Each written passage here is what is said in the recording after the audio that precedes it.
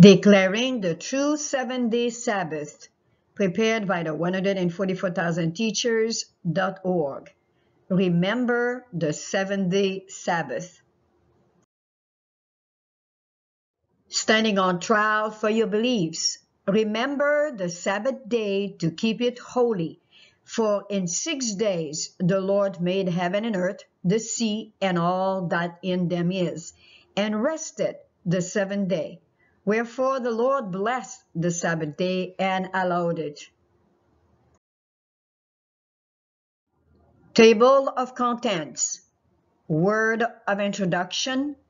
Worship the beast. Worship the Creator. Worst case scenario in the court of law. Sixth charge and court evidences. How to file against a charge. How to bring down false education. Sixth charge and court evidences. Response to the court, affidavit number 1. Conclusion.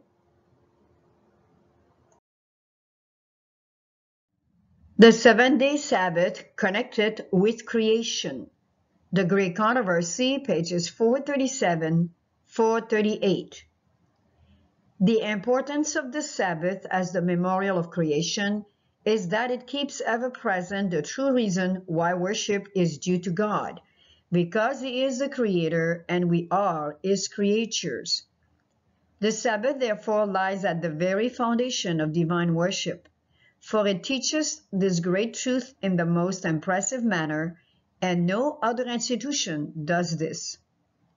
The true ground of divine worship, not of that on the 7th day merely, but of all worship, is found in the distinction between the Creator and His creatures. This great fact can never become obsolete and must never be forgotten. It was to keep this truth ever before the minds of men that God instituted the Sabbath in Eden. And so long as the fact that He is our Creator continues to be a reason why we should worship Him, so long the Sabbath will continue as its sign and memorial.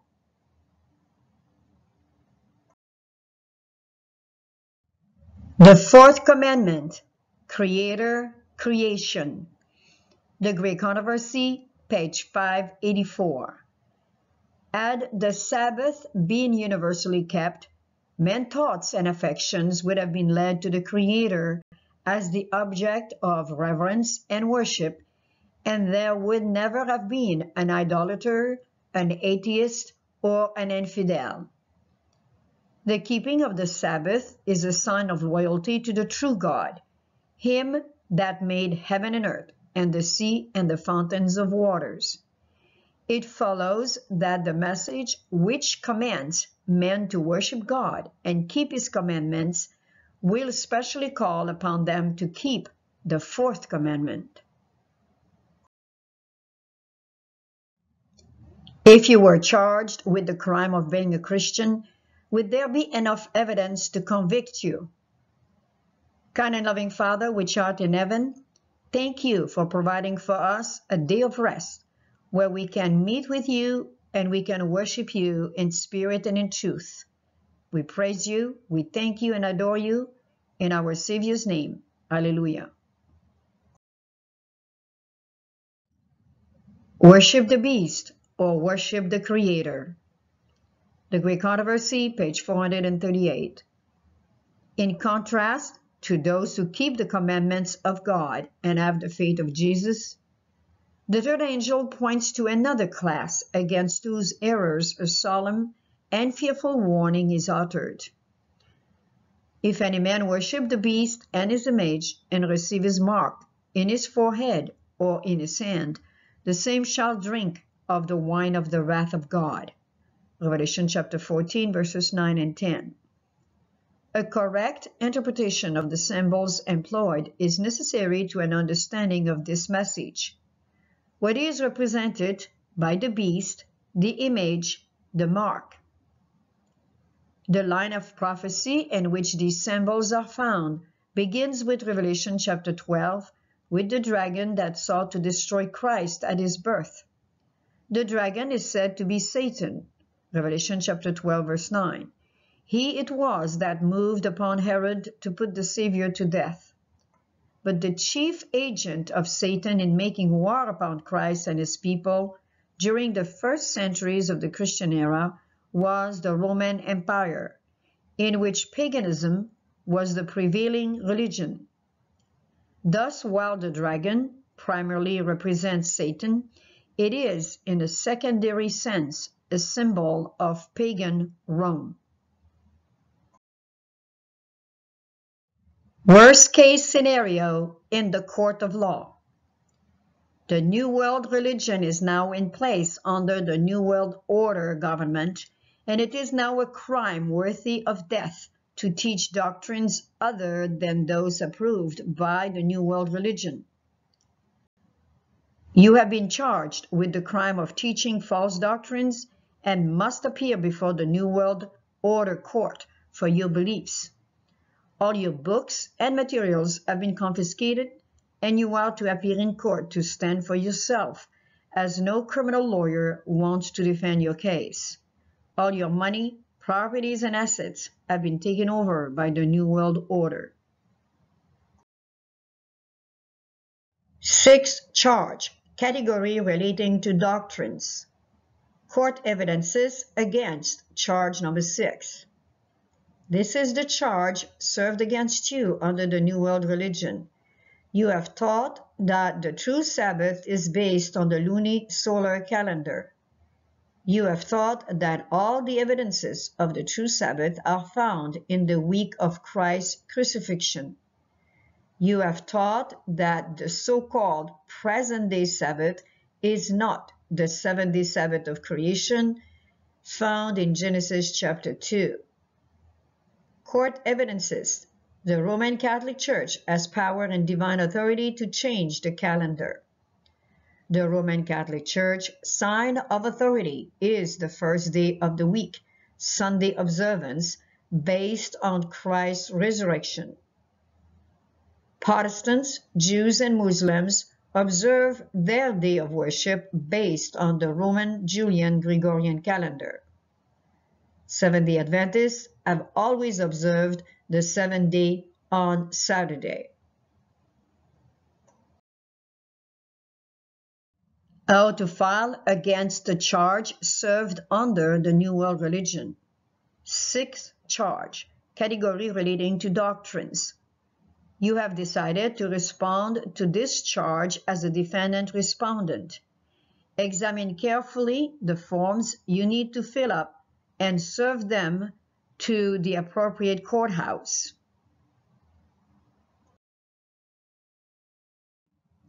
How to bring down false doctrines: by upholding true education, by enunciating the universal laws. Question: how to bring down the building of false doctrines? Answer: the foundation must be attacked, its educational religious system. The mortar and bricks must be grounded down, its methods of instruction. What is the method to bring false education, false doctrines down? By enunciating the universal laws, thus said the Lord, and by illustrating them with the laws of nature and other laws such as the sanctuary and prophecy. Isaiah chapter 66 verses 22 and 23.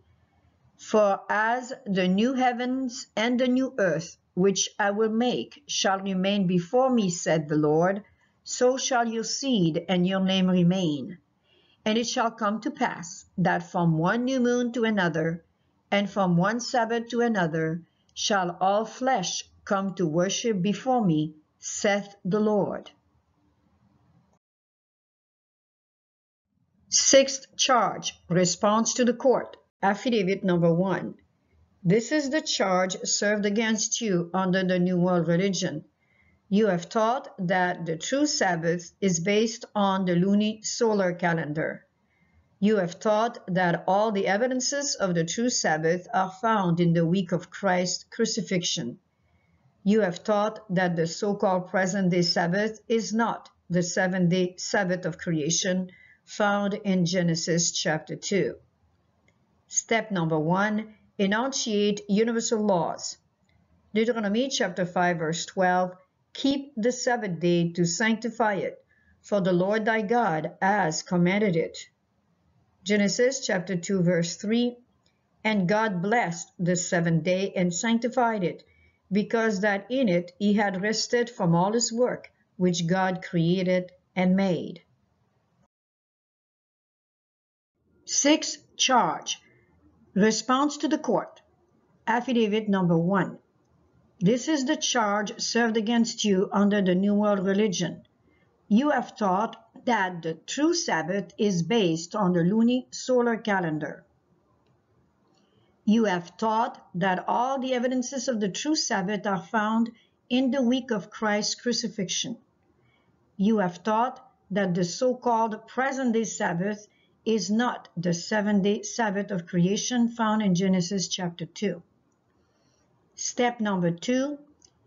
Illustrate the universal laws with natural and other laws.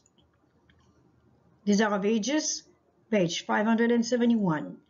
Every fact connected with the crucifixion should be verified beyond a doubt. It was necessary then that the eyes of all people should now be directed to him. The events which preceded his great sacrifice must be such as to call attention to the sacrifice itself.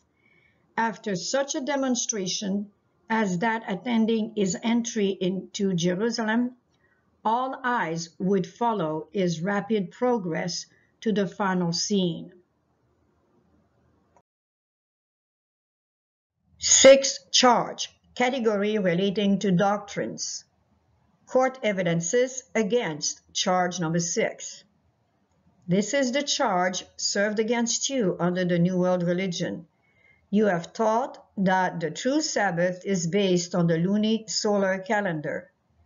You have taught that all the evidences of the true Sabbath are found in the week of Christ's crucifixion. You have taught that the so-called present-day Sabbath is not the seventh-day Sabbath of creation found in Genesis chapter 2. Court evidences. The Roman Catholic Church has power and divine authority to change the calendar. The Roman Catholic Church sign of authority is the first day of the week, Sunday observance, based on Christ's resurrection. Protestants, Jews, and Muslims observe their day of worship based on the Roman Julian Gregorian calendar. Seventh-day Adventists have always observed the seventh day on Saturday. Court evidences against charge number 6. 6. Charge. Category relating to doctrines.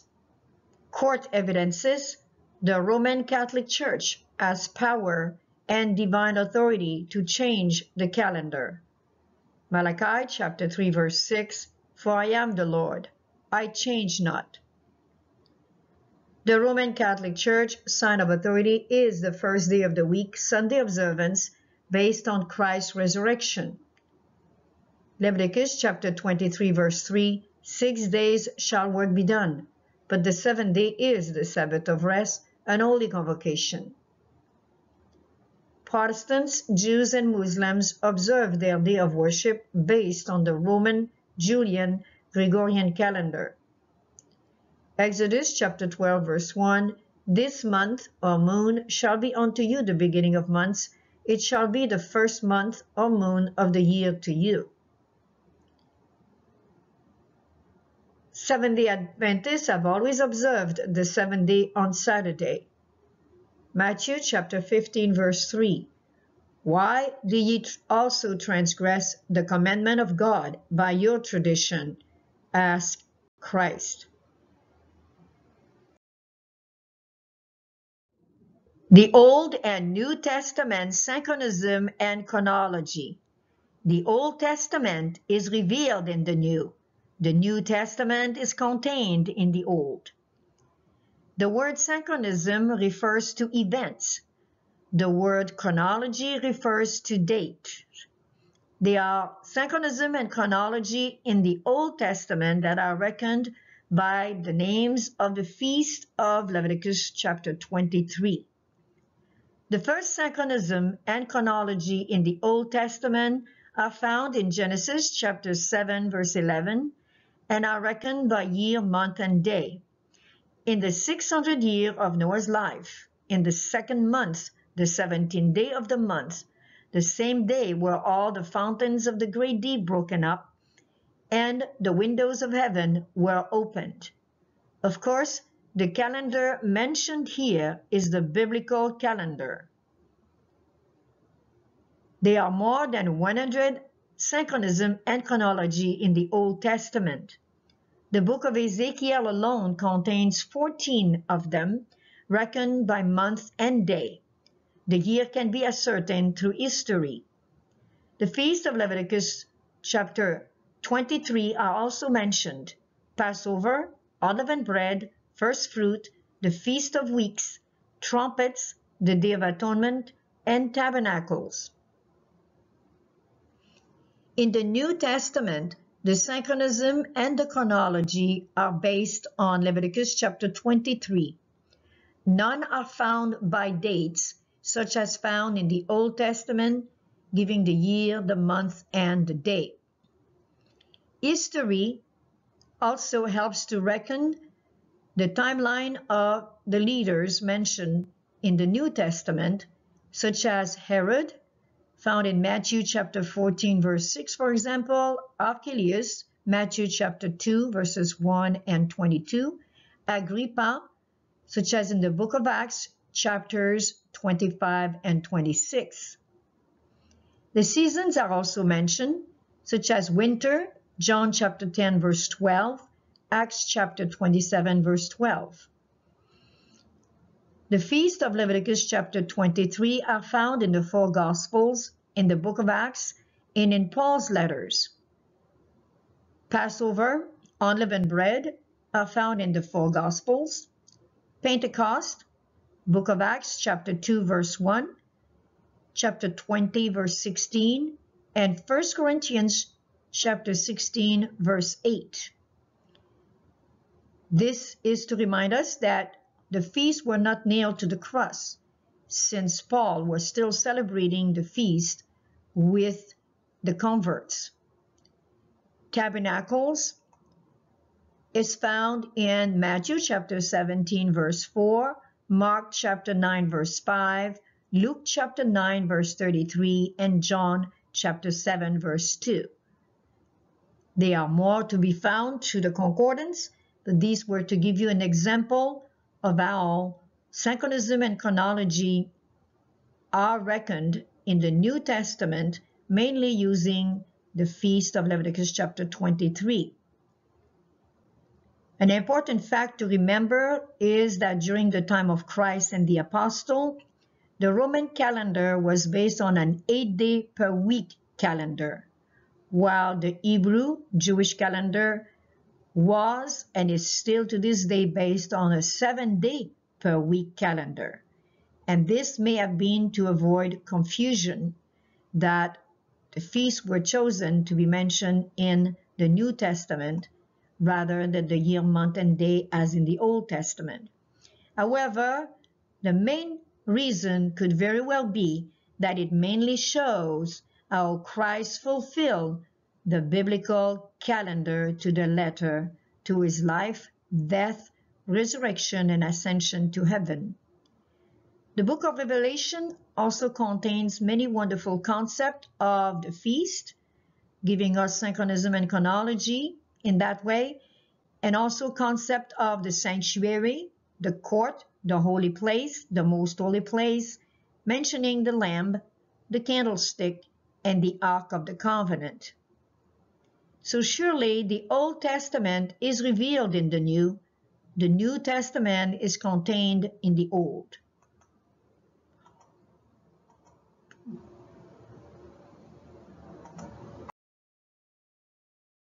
Creation Sabbath, Restoration of All Things, Desire of Ages, page 769.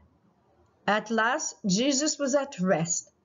The long day of shame and torture was ended. As the last rays of the setting sun ushered in the Sabbath, the Son of God lay in quietude in Joseph's tomb. His work completed, his hands folded in peace, he rested through the sacred hours of the Sabbath day. In the beginning, the Father and the Son had rested upon the Sabbath after their work of creation. Genesis chapter 2 verse 1, when the heavens and the earth were finished and all the host of them, the Creator and all heavenly beings rejoiced in contemplation of the glorious scene. The morning stars sang together and all the sons of God shouted for joy. Job chapter 38 verse 7. Now Jesus rested from the work of redemption, and though there was grief among those who loved him on earth, yet there was joy in heaven. Glorious to the eyes of heavenly beings was the promise of the future. Creation, Sabbath, restoration of all things. Continuing with Desire of Ages, page 769. A restored creation, a redeemed race, that having conquered sin could never fall. This the result to flow from Christ's completed work God and angels saw. With this scene, the day upon which Jesus rested is forever linked, for his work is perfect, and whatsoever God doeth, it shall be forever, according to Deuteronomy chapter 32 verse 4 and Ecclesiastes chapter 3 verse 14. When there shall be a restitution of all things, which God hath spoken by the mouth of all his holy prophets since the world began, according to the book of Acts chapter 3 verse 21, the creation Sabbath, the day on which Jesus lay at rest in Joseph's tomb, will still be a day of rest and rejoicing. Heaven and earth will unite in praise as, from one Sabbath to another, the nations of the saved shall bow in joyful worship to God and the Lamb. And because you are sons, God hath sent forth the Spirit of his Son into your hearts, crying, Abba, Father. Have you ever noticed that the name of the Father, Abba, as mentioned in Galatians chapter 4 verse 6, is included in the word Sabbath? Continue with section 8, upholding the health message.